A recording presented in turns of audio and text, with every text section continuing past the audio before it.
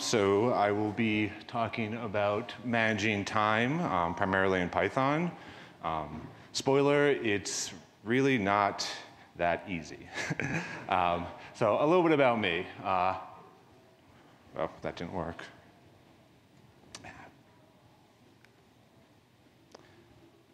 Oh boy.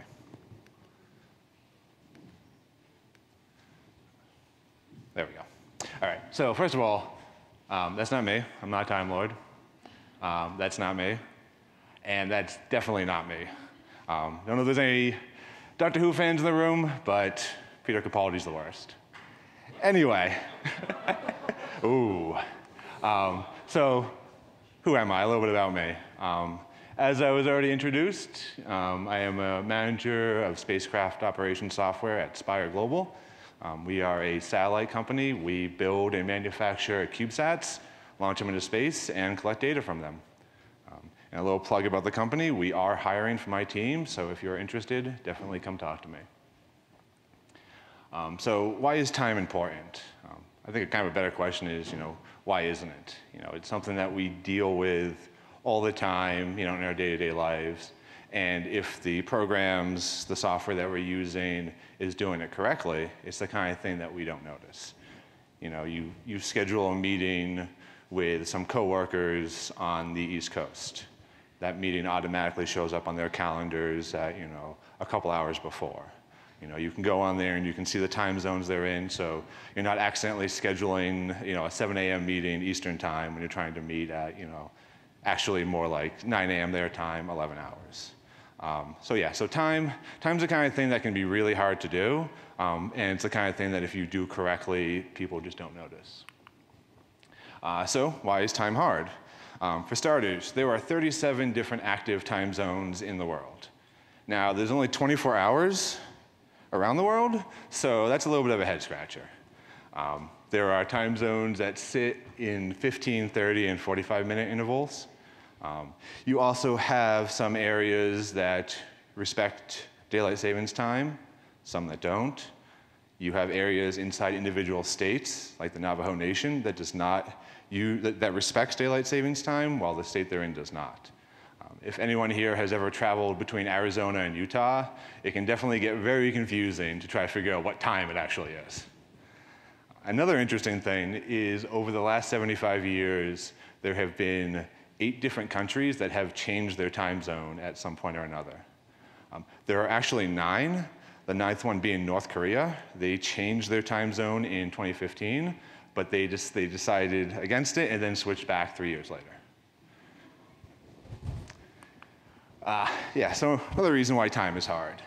I'm sure we all have some good war stories around managing time. A couple of my favorite ones, 2 of them involve testing. So in a previous role, we had a series of acceptance tests that would run whenever you committed code into master. This was an East Coast company. And for some reason, those tests would fail between 8 p.m. and midnight.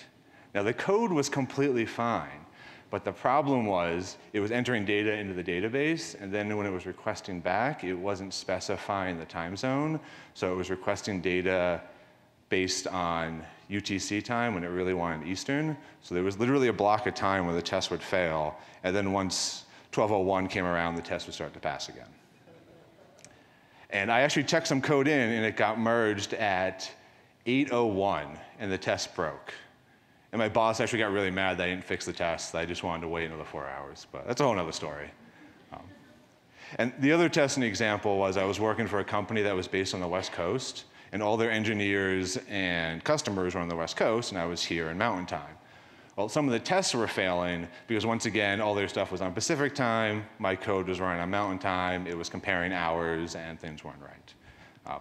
Nothing wrong with the code. It was just the test were poor. And then I think my favorite example was when I was interfacing with a third-party API.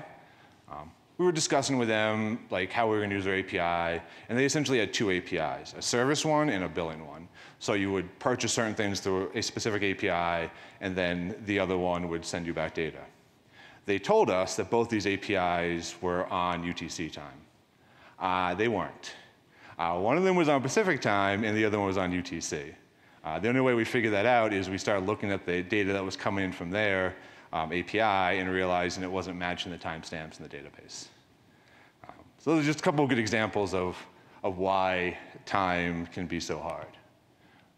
All right, so I guess the question is, what do we do about it? TLDR, just use UTC. Interestingly enough, my company, Spire, the majority of our products are internal, so we just use UTC, and actually most of the stuff doesn't bother us. But for people with customers out there, your customers probably don't want to see UTC times in their application, so that's not always the best solution. So in that case, you usually want to do something where you store the data in UTC and then present it to them in a certain way. A couple other solutions are in both your code and in your database to use date times instead of dates. To my knowledge, there aren't any date objects out there that are time aware, but date times are. So you can always just store the date at midnight with a time zone associated with it. So best practices when it comes to testing. 2 or 3 of the war stories I told were around testing. And really the simplest thing to do is to quote unquote freeze time. There's a couple of Python libraries that let you do this that I can show you later. I'm sure almost any language out there has libraries that do this, but they essentially let you lock down the time that's running on the system in Python by patching essentially datetime.now. And those can be really useful for not only writing tests that are predictable, but also writing tests for edge cases that you can't necessarily test easily. Example being like a leap year, February 29th, you're probably going to want to test involving time for that. Does that make a difference? Yeah, with the flickering. All right.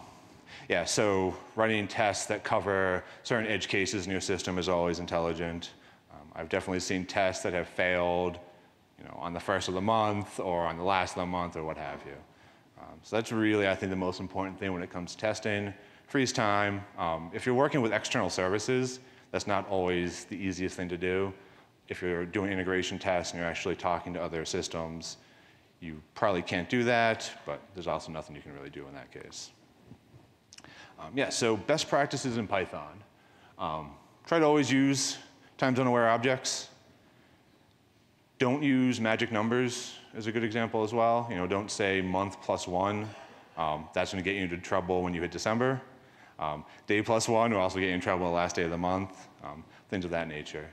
And there's also a ton of good libraries out there for integrating with time zone objects. PYTZ is kind of the gold standard for time zones. Dateutil has a lot of nice functions. I already mentioned FreezeGun for testing. And then DeLorean, which is one I actually haven't used, but I've read good things and has a really great name, so I just kind of had to put it up there. Yeah, so with that, I figured I would jump into a couple live examples to demonstrate some of these things.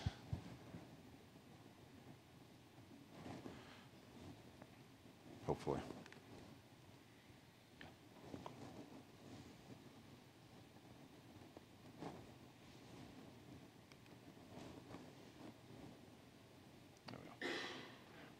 Okay, so the first example here, just converting a date to a date time. As you can see, you can create date time with just year, month, day, and it gives you date time. There's also a couple of nice helpers for date time objects, date and time, if you want to go the one way or the other. And yeah, here's an interesting situation around getting the last day of the month. I kind of talked about how using like a magic number in this case really isn't the best idea. And there's this great library out there called Calendar. And what it'll do is if you say month range and you give it a year and a month, it'll return you the number of days in the month. And then the first day of the week 0 index, I believe. So in 2016, February started on a Monday, and in 2019, on February 8th, started on a Thursday, I think. So yeah, then the example of getting the last day of the month, just do something similar we did above. Date, time, today, year, today, month, and then I am getting that value out of the month range tuple to give me the last day. And here's also kind of an interesting problem around time resolution. So date times are accurate to the millisecond, I believe. Maybe I think it's millisecond. Sorry, it's been a while since I worked with this. But if you're looking to, say, get the quote-unquote last moment of a given time period, you can use datetime.resolution to work with that. The example I'm showing here is if I want to get the last moment in a given month. I mentioned the example of doing month plus 1 minus time resolution, and that's given me 9:30, 23rd hour, 59 minutes, 59 seconds, or 59 minutes, 59 seconds, 9.9999 milliseconds. And as I already talked about, things like that, where you hard code a value to increment, will fail at some point or another. As this example shows, in December, that code would start to fail. So that would not be something you'd want to have running in production when all of a sudden midnight of December 1st rolls around and your code stops working. So really, the best solution to something like this is, sorry, I just lost my place, is to once again use month range to get that value and subtract it out. Interestingly, you can also use max. So date times have a max and min value associated with them, where datetime.min is, I believe, epoch time, and datetime.max is some ridiculously large year that we're probably never going to hit. And yeah, so there's just a couple more examples of that. I mentioned the date util library. I'm using their relative delta. Time deltas don't support incrementing by months. The main reason we've already kind of talked about, where a month doesn't have a set number of days. But they have a function, relative delta, which does that for you. And I'm guessing under the hood, it essentially does what I've showed you above, which is use like month range and then convert that. But when you're looking for something like that where you have the last moment, what you're probably really concerned about is just comparing values. So you can always just use the less than comparison operator with date times, and it'll have a similar or exact same effect. If I say, check the date before, that specific time, it'll work for any time prior. So yes. Oh yeah, then one little gotcha there as well. You can't actually compare dates and date times. They need to be the same type of object. You have to cast them into one or the other. So that's always a good thing to know, and also probably a good reason to try to use just date times, because it just makes, you're going to have to cast them anyway to do a comparison, so I feel like you might as well just use date time. And then lastly, we've got time zones. As you can see, there are a lot of time zones available from PYTZ. This is a database maintained, I'm actually not quite sure by who, but there's a database out there maintained that stores all the time zones in the world, their offsets, et cetera. And that has some nice features where you can just say, like, give me US Eastern, and it'll give me that time zone.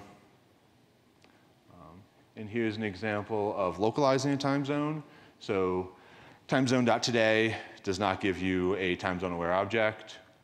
In this case, I'm localizing it, so it doesn't have a time zone. So this attaches that value to it. Another example, localizing with Pacific time. Oh yes, not another example. Because the object I had before had already been localized, it's no longer native, and when you try to localize it, it throws an error.